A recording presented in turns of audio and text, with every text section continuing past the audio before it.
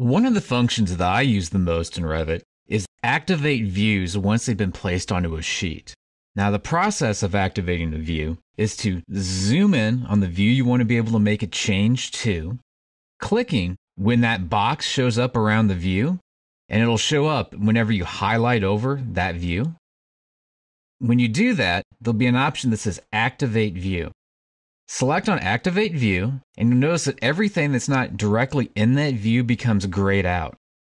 And from here, you can zoom in, you can zoom out, you can select on different things, and you can make changes directly to your model while you're in the sheet.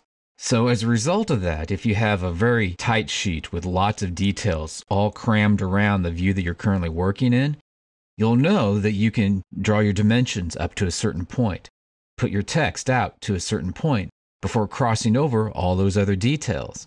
You'll know that you have your arrangement so that it reads correctly and appropriately on your sheet. Then whenever you've finished detailing it out, making the changes that you want to do, you then need to deactivate the view to go back to your sheet. To accomplish that, the easiest way is to just right-click, and there'll be an option there that says Deactivate View. As soon as you do that, you'll notice that everything is no longer grayed out, and you can then move over and then activate another view, such as select on the view, activate the view, make any changes that you need to the view, then right-click and deactivate view.